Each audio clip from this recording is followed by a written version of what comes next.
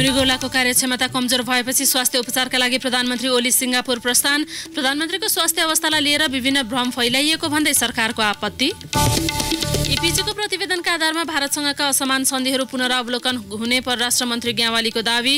अर्थमन्त्री खतिवडा भन्नुहुन्छ विदेशमा नेपालीहरूको गैरकानुनी लगानीबारे सरकारले अध्ययन गरिरहेको छ। द्वन्द्वकालीन मुद्दा टुङ्ग्याउन बनाइएका 2 आयोगमा पदाधिकारी नियुक्त गर्ने प्रक्रिया निष्पक्ष नबनाए सिफारिस समितिबाटै बाहिरिने मानवाधिकार आयोगको चेतावनी। दलीय सहमतिप्रति अध्यक्ष शर्माको आपत्ति। दक्षिणी सीमा हुँदै गैरकानुनी रूपमा प्रवेश गर्ने परिवारलाई अनिश्चितकालका लागि नियन्त्रणमा राख्न सक्ने गरी अमेरिकाले नयाँ कानुन बनायो। नयाँ व्यवस्थाको विरोध गर्दै मेक्सिकोले कानुनी उपचार खोज्ने। र आसन अन्डर 19 एसिया कप क्रिकेटका लागि रोहित कुमार पौडेलको कप्तानीमा 15 सदस्यीय नेपाली टोलीको घोषणा। एबिसी भलिबलको उपाधिका लागि किर्गिस्तान र उज्बेकिस्तान भिड्ने।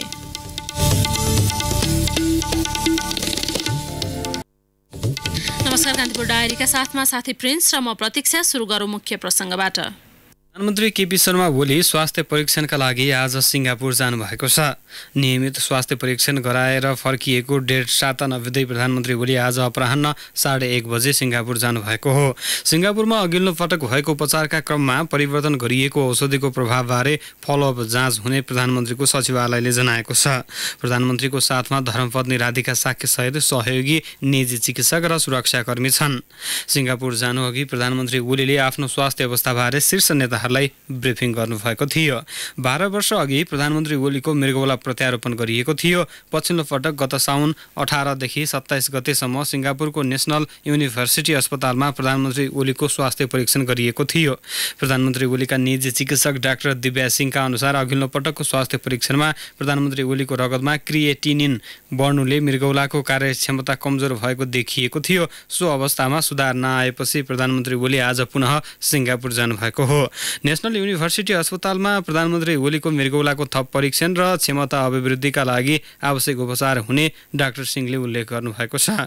चिकित्सकको सल्लाह बमोजिम प्रधानमन्त्री ओली स्वदेश फर्कने मिति तय हुने उहाँको निजी सचिवालयले जनाएको छ। यसैबीच प्रधानमन्त्री केपी शर्मा ओलीको स्वास्थ्यलाई लिएर अनेक अड्कलबाजी काटिएको भन्दै सरकारले आपत्ति जनाएको छ। मन्त्री परिषदको निर्णय सार्वजनिक गर्न सिंहदरबारमा आज आयोजित पत्रकार सम्मेलनमा सरकारका प्रवक्ता एवं सञ्चार तथा सूचना प्रविधि मन्त्री गोकुल बास्कोटाले प्रधानमन्त्री ओलीको स्वास्थ्यप्रति विभिन्न भ्रम फैलाइएको भन्दै आपत्ति जनाउनुभयो।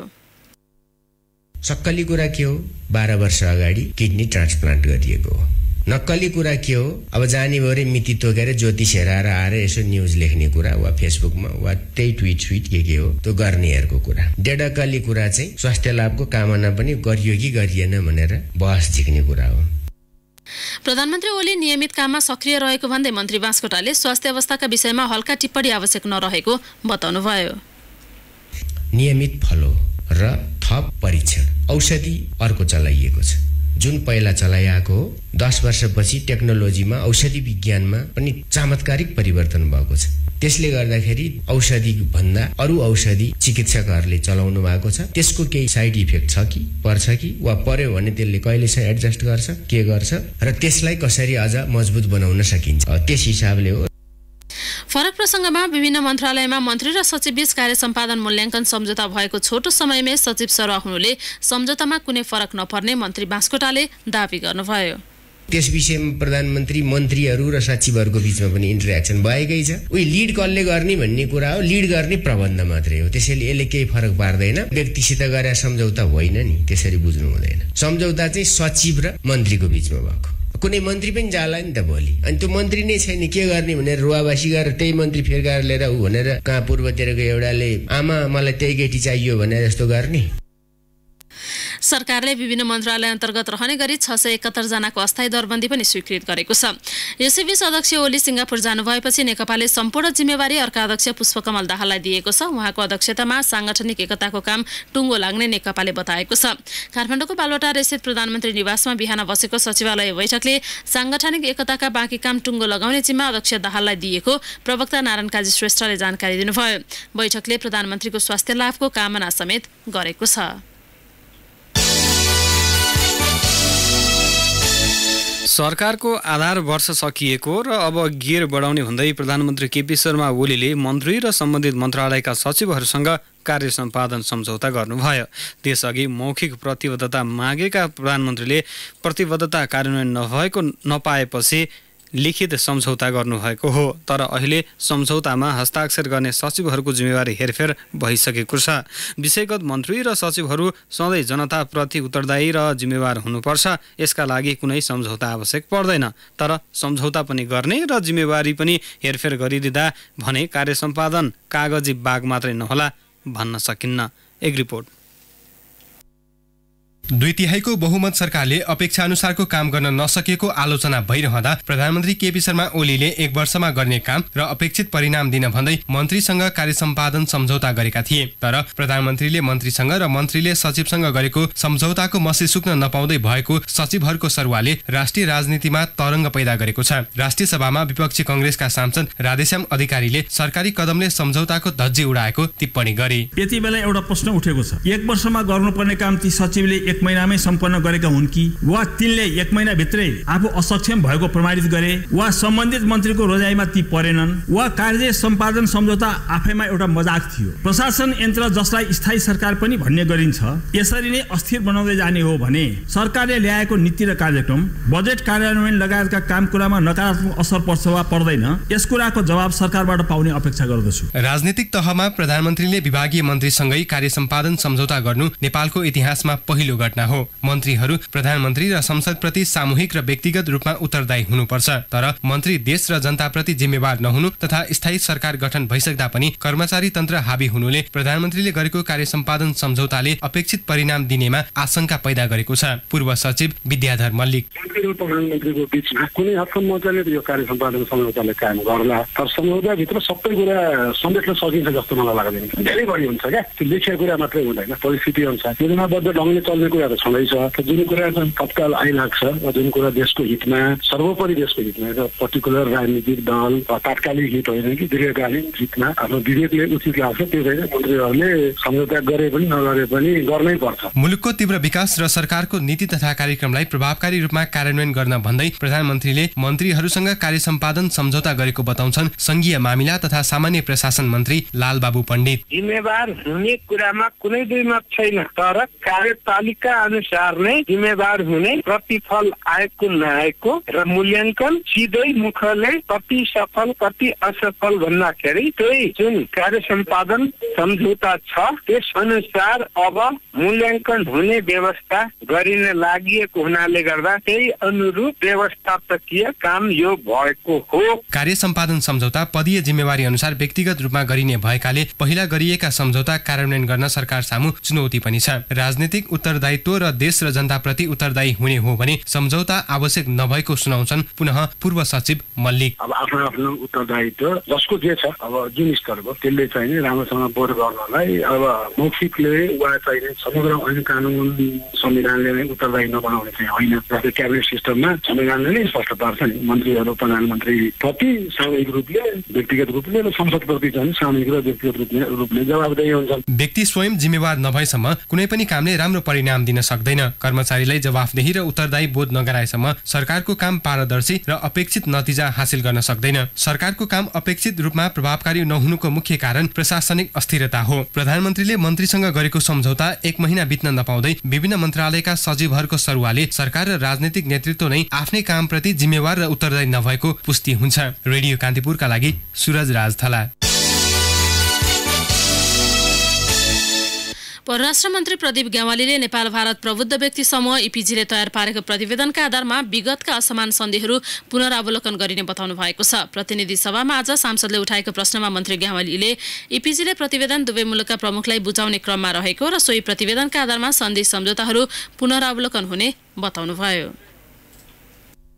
दुई देशबीच रहिआएको निकट र बहुआयामिक सम्बन्धलाई थप विस्तार एवं गहन तुल्याउने उपाय सुल्झाउने हिसाबले गठन भएको नेपाल भारत प्रबुद्ध व्यक्तिहरूको समूहले नेपाल र भारत दुवै सरकारलाई प्रतिवेदन बुझाउने तयारीमा छन्। त्यो प्रतिवेदनको आधारमा ती सन्धिहरूको समग्र पुनरावलोकन गरिनेछ र हिजो मात्रै सम्पन्न नेपाल भारत संयुक्त आयोगको बैठकमा समेत यो विषयमा हामीले छलफल गरेको बेहोरा म सदनलाई जानकारी गराउन चाहन्छु। गोर्खा भर्ती र यसका समग्र पक्षका बारेमा पटक पटक प्रश्न उठ्दै आएकाले यसबारे पनि पुनरावलोकन गरिने मन्त्री ग्यावालीको भनाइ थियो। कुनै जमानामा रोजगारीको एउटा अवसर महत्त्वपूर्ण माध्यम पनि बनेको थियो होला गोर्खा भर्ती, तर अहिले एउटा सार्वभौम मुलुकले अर्को सार्वभौमको सेनामा आफ्ना नागरिकहरू पठाउनु हुन्छ कि हुँदैन? त्यसरी जाने नागरिकहरूले त्यो देशको पक्षमा उभिएर नेपालको अर्को मित्रसँग लडाईँ लड्नुपर्ने अवस्थामा हाम्रो स्वतन्त्रता, हाम्रो असंलग्नताको सिद्धान्तसँग त्यो कसरी म्याच गर्छ भन्ने यस्ता थुप्रै प्रश्नहरू उठिरहेका छन्। त्यही भएर नै हामी यी समग्र पक्षहरूको समग्र पुनरावलोकनको पक्षमा छौँ। नेपाल, भारत र बेलायत बीचको त्रिपक्षीय सम्बन्धको आधारमा बेलायती सेनामा नेपालीले काम गरिरहेको भन्दै मन्त्री ग्यावालीले अब त्रिपक्षीय सन्धिको सान्दर्भिकता नरहेको बताउनुभयो। अर्थमन्त्री युवराज खतिवड़ाले स्विस ब्याङ्कमा रहेको भनिएको नेपालीहरूको रकमबारे अनुसन्धान भइरहेको बताउनु भएको छ। सांसदहरूले उठाएको प्रश्नको जवाफ दिने क्रममा मन्त्री खतिवड़ाले ऐनकै बर्खिलाप हुने गरी केन्द्रीय ब्याङ्कको स्वीकृति नलिई विदेशमा नेपालीले गरेका लगानी र उनीहरूको ब्याङ्क खाताको खोजी भइरहेको बताउनुभयो। विदेशमा लगानी गर्नु छ भने नेपाल राष्ट्र ब्याङ्कको स्वीकृति लिएर लगानी गर्न पाइन्छ। त्यस ऐन अनुसार यदि त्यो ऐनको बर्खिलाप हुने गरी राष्ट्र ब्याङ्कको सहमति नलिइकन, स्वीकृति नलिइकन लगानी गरिएको रहेछ भने नेपाली नागरिकको हकमा त्यो कानुन जुन आकर्षित हुन्छ त्यस अनुसारै नेपाल सरकारले त्यस्ता खाताहरूको खोजी गरिरहेको छ। यस सन्दर्भमा अर्थ मन्त्रालयकै राजस्व सचिवको अध्यक्षतामा नेपाल राष्ट्र ब्याङ्क, त्यसै गरी नेपाल प्रहरी, खास गरी अनुसन्धान विभाग र चाहिँ सम्बन्धित वित्तीय जानकारी एकाइ जस्ता निकायहरू सम्मिलित एउटा समितिले काम गरिरहेको छ। कर छली गरेको रकम राख्न उपयुक्त मानिने स्विजरल्यान्डका ब्याङ्कमा ठूलो संख्यामा नेपालीहरूले रकम लुकाएको भन्ने विभिन्न सञ्चार माध्यमबाट सार्वजनिक भएपछि सांसदहरूले यसबारे प्रश्न उठाएका थिए। मन्त्री खतिवड़ाले भने त्यसो भएको पाइए नेपालको प्रचलित कानुन अनुसार आवश्यक कारबाही गरिने उल्लेख गर्नुभयो। कान्तिपुर डायरीमा अब ब्रेकको पालो। ब्रेकपछि बाँकी प्रसङ्ग। प्रहरी समायोजन र नेपाल प्रहरी र प्रदेश प्रहरी कार्य सञ्चालन सुपरिवेक्षण र समन्वय विधेयक 2076 राष्ट्रिय सभाले स्वीकृत गरेको छ। प्रतिनिधि सभाबाट सन्देशसहित प्राप्त दुवै विधेयकमाथि गृहमन्त्री रामबहादुर थापाले प्रस्तुत गर्नुभएको विचार गरियोस् भन्ने प्रस्ताव राष्ट्रिय सभाको आजको बैठकले सर्वसम्मत स्वीकृत गरेको हो। श्रीमान श्रीमती प्रहरी भए एउटै प्रदेशमा बस्न पाउने प्रावधान समेटिएको प्रहरी समायोजन विधेयकको सैद्धान्तिक पक्षमाथिको छलफलका क्रममा सांसदहरूले राखेका प्रश्नको जवाब दिँदै गृहमन्त्री थापाले प्रहरीको इच्छा अनुसार समायोजन हुन पाउने व्यवस्था गरिएको दाबी थियो। विधेयकमा लैङ्गिक विभेद गरिएको हो कि भन्ने सांसदहरूको प्रश्नमा उहाँले भन्नुभयो, पति पत्नीलाई एउटै प्रदेशमा समायोजन गर्ने भनेर विधेयक ल्याएको छ। सरुवा र वृत्ति विकासको सन्दर्भमा ध्यान पनि दिएको छ। विधेयकमा निश्चित तहका प्रहरी मात्रै एक प्रदेशबाट अर्को प्रदेशमा सरह हुन सक्ने व्यवस्था छ। संविधान जारी भइसकेपछि 3 पटक बढुवा भइसकेकाले समायोजनका क्रममा बढुवा नगरिएको उहाँको भनाइ थियो। आजको बैठकले प्रतिनिधि सभाबाट सन्देशसहित प्राप्त नेपाल प्रहरी र प्रदेश प्रहरी कार्य सञ्चालन सुपरिवेक्षण र समन्वय विधेयक 2076 माथि विचार गरियोस् भन्ने प्रस्ताव पनि स्वीकृत गरेको छ। सो विधेयकमाथिको छलफलका क्रममा मन्त्री थापाले नेपाल प्रहरी र प्रदेश प्रहरीको अधिकार अतिक्रमण भएको भए परिमार्जनका लागि भूमिका खेल्न सांसदहरूलाई आग्रह गर्नुभयो। उहाँले प्रमुख जिल्ला अधिकारीलाई दोहोरो सुविधा दिएको र निश्चित अवस्थामा नेपाल प्रहरीले प्रदेश प्रहरीलाई आवश्यक निर्देशन र केन्द्रले नेतृत्व लिने प्रश्न पार्नुभयो। राष्ट्रिय सभाको अर्को बैठक भोलि बिहान 11 बजेका लागि बोलाइएको छ। राष्ट्रिय मानवाधिकार आयोगले द्वन्द्वकालीन मुद्दा टुङ्ग्याउन बनाइएका 2 आयोगमा पदाधिकारी नियुक्त गर्ने प्रक्रिया निष्पक्ष नबनाए सिफारिस समितिबाट बाहिरिने चेतावनी दिएको छ। संक्रमणकालीन न्यायलाई सम्बोधन गर्न आयोगलाई पूर्णता दिने विषयमा सञ्चार माध्यममा प्रकाशित समाचारप्रति गम्भीर ध्यानाकर्षण भएको जनाउँदै आयोगले सो चेतावनी दिएको हो। सत्य निरूपण तथा मेलमिलाप आयोगको अध्यक्षमा पूर्व महान्यायाधिवक्ता रमण कुमार श्रेष्ठलाई पठाउन र बेपत्ता पारिएका व्यक्तिको छानबिन आयोगमा पुरानै पदाधिकारीलाई निरन्तरता दिन हिजो दलहरू सहमत भएका थिए। मानवाधिकार आयोगका अध्यक्ष अनुप शर्माले आज विज्ञप्ति जारी गर्दै सिफारिस समितिमा आयोगको समेत प्रतिनिधित्व रहेको स्मरण गराउँदै दलीय सहमतिप्रति असहमति जनाउनु भएको हो। सिफारिस गर्ने अधिकार समितिको मात्र भएको भन्दै आयोगले समितिबाट स्वतन्त्र, निष्पक्ष, पीडित मैत्री तथा पारदर्शी रूपमा मानवाधिकारका मूल्य र मान्यता अनुकूल योग्य व्यक्तिहरू सिफारिस गरिनुपर्ने उल्लेख गरेको छ। ऐन संशोधन प्रक्रियामा राजनैतिक वृत्तको ध्यानाकर्षण भएकोमा भने आयोगले सन्तोष व्यक्त गरेको छ। वाणिज्य आपूर्ति तथा उपभोक्ता संरक्षण विभागका महानिर्देशक योगेन्द्र गौचनले सीमित जनशक्तिको सक्रियताले मात्र अपेक्षित रूपमा बजार अनुगमन हुन नसक्ने बताउनु भएको छ। गत आर्थिक वर्षको बजार अनुगमनको प्रगति विवरण सार्वजनिक गर्न विभागमा आज आयोजित पत्रकार सम्मेलनमा उहाँले केन्द्रमा रहेको विभागले मात्र प्रभावकारी रूपमा अनुगमन गर्न नसक्ने बताउनु भएको हो। बजार अनुगमन प्रभावकारी बनाउन प्रदेश र स्थानीय तहसँगको सहकार्य जरुरी रहेको उहाँको भनाइ थियो। यत्रो देशभरि काठमाडौँ उपत्यकामा 40,000 भन्दा बढी दसैँ तिहारमा मात्र हामी सक्रिय हुने होइन, अरू बेला पनि सक्रिय हुनुपर्छ। तर के भन्दाखेरि चाहिँ जुन बेला चाहिँ व्यावसायिक कारोबारहरू बढ्छ, उपभोक्ताले धेरै खरिद गर्छन् र व्यवसायहरूले त्यसको लागि कहाँबाट विदेशबाट भयो भने आयात गरेर पनि पुर्याउँछन् र यो अवस्थामा चाहिँ दोबर तेबर चाहिँ कारोबार हुने भएको कारणले गर्दा अझ बढी ठगिने उपभोक्ताहरू ठगिने सम्भावना रहेको कारणले गर्दाखेरि त्यो बेलामा हाम्रो सक्रियता बढ्नुपर्छ। त्यही भएर यहाँहरूले के भन्न पाउनुहुन्न भने जुन बेला चाहिँ के अरे पटके मात्रै जुन बेला चाहिँ यो चाडपर्व भयो त्यही बेला मात्रै अनुगमन देखिनुहुन्छ भन्ने जस्तो चाहिँ प्रश्न अब छैन कि। त्यो दसैँ तिहार लगायत ठुला चाडपर्वमा मात्र विभागले बजार अनुगमन गर्ने गरेको आरोप आफूहरूमाथि लाग्ने गरेको भन्दै विभागका महानिर्देशक गौचनले स्रोत साधनले भ्याएसम्म प्रभावकारी रूपमा काम गरिरहेको बताउनुभयो। दसैँ तिहारमा मात्र हामी सक्रिय हुने होइन, अरू बेला पनि सक्रिय हुनुपर्छ। तर के भन्दाखेरि चाहिँ जुन बेला चाहिँ व्यावसायिक कारोबारहरू बढ्छ, उपभोक्ताले धेरै खरिद गर्छन् र व्यवसायहरूले त्यसको लागि कहाँबाट विदेशबाट भयो भने आयात गरेर पनि पुर्याउँछन् र यो अवस्थामा चाहिँ दोबर तेबर चाहिँ कारोबार हुने भएको कारणले गर्दा अझ बढी ठगिने उपभोक्ताहरू ठगिने सम्भावना रहेको कारणले गर्दाखेरि त्यो बेलामा हाम्रो सक्रियता बढ्नुपर्छ। त्यही भएर यहाँहरूले के भन्न पाउनुहुन्न भने जुन बेला चाहिँ के अरे पटके मात्रै जुन बेला चाहिँ यो चाडपर्व भयो त्यही बेला मात्रै अनुगमन देखिनुहुन्छ भन्ने जस्तो चाहिँ प्रश्न अब छैन कि। त्यो त्रिभुवन विश्वविद्यालयको कायम मुकायम उपकुलपतिको जिम्मेवारी रेक्टर सुधा त्रिपाठीलाई दिएको छ। उपकुलपति तीर्थराज खनियाको 4 वर्ष कार्यकाल आजबाट पूरा भएपछि वरियताका आधारमा त्रिपाठीलाई कामको जिम्मेवारी दिएको जनाइएको छ। कुलपति सहकुलपति सहित आज बसेको बैठकले विश्वविद्यालयमा कार्यरत पदाधिकारीलाई उपकुलपतिको जिम्मेवारी दिने निर्णय गरेको हो। त्यस्तै कृषि तथा वन विज्ञान विश्वविद्यालयको कायम मुकायम उपकुलपतिको जिम्मेवारी डिन शारदा थपलियालाई दिएको छ। संस्कृत विश्वविद्यालयको कामो उपकुलपतिको जिम्मेवारी रेक्टर रमेश ठक्कालाई दिएको छ। पूर्वाञ्चल विश्वविद्यालयको कामो उपकुलपतिको जिम्मेवारी डिन बिजु कुमार थपलियालाई दिएको छ। साथै त्रिवी र संस्कृत विश्वविद्यालयको सर्च कमिटिको म्याद 20 गतेसम्म थपिएको छ भने कृषि र पूर्वाञ्चल विश्वविद्यालयको सेवा आयोग गठनका लागि सर्च कमिटी गठन गर्ने निर्णय गरेको जनाइएको छ। प्रहरीको लागु औषध नियन्त्रण ब्युरोको टोलीले करिब 5 करोड मूल्य बराबरको कोकिन सहित विदेशी नागरिकलाई काठमाडौँबाट पक्राउ गरेको छ। आइभरी कोस्टका 35 वर्षीय मार्सेल गुलीलाई ब्युरोको टोलीले हिजो साँझ पक्राउ गरी आज सार्वजनिक गरेको हो। उनको साथबाट 1 किलो 600 ग्राम कोकिन बरामद भएको ब्युरोले जनाएको छ। सो कोकिनको बजार मूल्य 4 करोड 80 लाख रुपैयाँ पर्छ। कान्तिपुर डायरीमा अब उदयपुर डायरीको पालो। उदयपुर डायरीबाट डिलेराम खतिवडाको नमस्कार। उदयपुरको भित्री मध्य क्षेत्रमा डेङ्गु फैलिएको छ। असारमा चौडण्डीगढी नगरपालिकाको बेल्टारमा देखा परेको डेङ्गु पछिल्लो समय कटारी नगरपालिकामा देखा परेको छ। जिल्लामा डेङ्गुका अहिलेसम्म 37 बिरामी फेला परेका छन्। सरकारी तथ्याङ्कमा 37 देखिए पनि बिरामीको संख्या अझै बढी भएको चिकित्सक बताउँछन्। कटारी नगरपालिका क्षेत्रमा मात्रै एक सातामा 26 जनाको संक्रमण देखा परेको छ।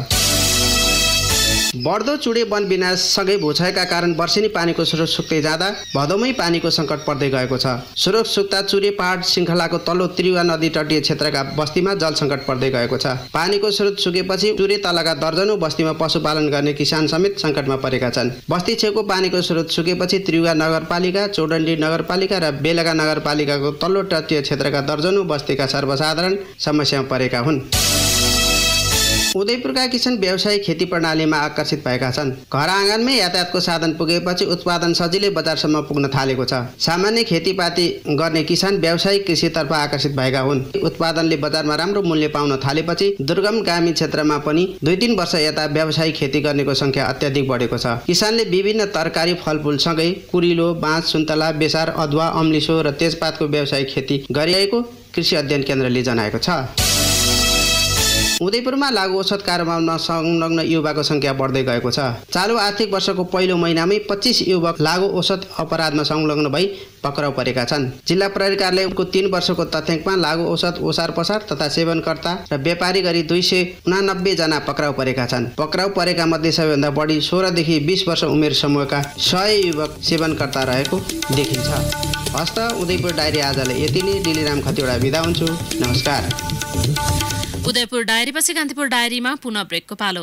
ब्रेकपछि अब आर्थिक प्रसङ्ग। बजारलाई व्यवस्थित बनाउन र उपभोक्ता ठगिन नदिन भन्दै सरकारले बजार अनुगमनलाई तीव्रता दिए पनि अपेक्षित रूपमा काम हुन सकेको छैन। निरन्तर रूपमा बजार अनुगमन हुने गरे पनि त्यो प्रभावकारी भने हुन सकेको छैन।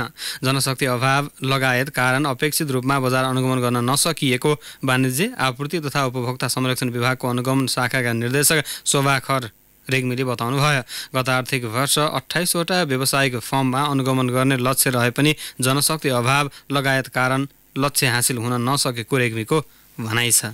शेयर कारोबार हुने साताको अन्तिम दिन आज धितोपत्र बजारमा झिनो अङ्कले गिरावट आएको छ। बजार परिसूचक नेप्से आज 0.99 अङ्कले घटेर 1213.6 अङ्कमा पुगेको छ। नेप्से घटेसँगै कारोबार रकममा पनि हिजोको तुलनामा 3 करोड रुपियाँले कमी आएको नेपाल स्टक एक्सचेन्जले जनाएको छ। अब अन्तर्राष्ट्रिय प्रसङ्ग। दक्षिणी सीमा हुँदै गैर कानुनी रूपमा अमेरिका प्रवेश गर्ने परिवारलाई अनिश्चितकालका लागि नियन्त्रणमा राख्न सक्ने नयाँ कानुन ट्रम्प प्रशासनले ल्याएको छ। गैर कानुनी रूपमा अमेरिका प्रवेश गरेका अभिभावकसँगै रहेका बालबालिकालाई कस्टडीमा राख्ने समय निश्चित हुनुपर्ने यसअघिको व्यवस्थालाई नयाँ कानुनले प्रतिस्थापन गरेको छ। अब त्यस्ता बालबालिका नियन्त्रणमा रहने अवस्था निर्धारण गर्नुपर्ने बाध्यता हट्ने बीबीसीले उल्लेख गरेको छ। नयाँ कानुन 60 दिनपछि कार्यान्वयन आउने त्यहाँको होमल्यान्ड सेक्युरिटी विभागले जनाएको छ। अब खेल प्रसङ्ग। श्रीलङ्कामा भदौ 19 देखि सुरु हुने अन्डर-19 एसिया कप क्रिकेट प्रतियोगिता खेल्न 15 सदस्यीय नेपाली टोलीको घोषणा गरिएको छ।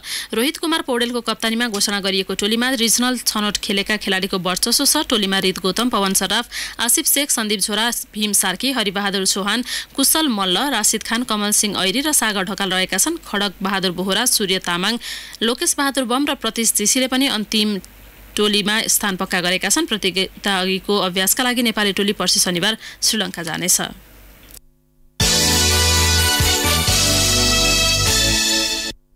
एबिसी सेन्ट्रल जोन भलिबल प्रतियोगिताको उपाधिका लागि किर्गिस्तान र उज्बेकिस्तान भेट्ने भएका छन्। ललितपुरको लगनखेल स्थित त्रिभुवन आर्मीको कभर हलमा आज भएको सेमिफाइनलमा किर्गिस्तानले तुर्कमेनिस्तानलाई र उज्बेकिस्तानले मालदिप्सलाई सोझो सेटमा पाखा लगाए। तेस्रो स्थानका लागि भोलि तुर्कमेनिस्तान र मालदिप्सबीच प्रतिस्पर्धा हुनेछ। भोलि नै नेपालले 5औं स्थानका लागि अफगानिस्तानसँग प्रतिस्पर्धा गर्नेछ। नेपाल, अफगानिस्तान र बङ्गलादेश लिग चरणबाटै बाहिरिएका थिए।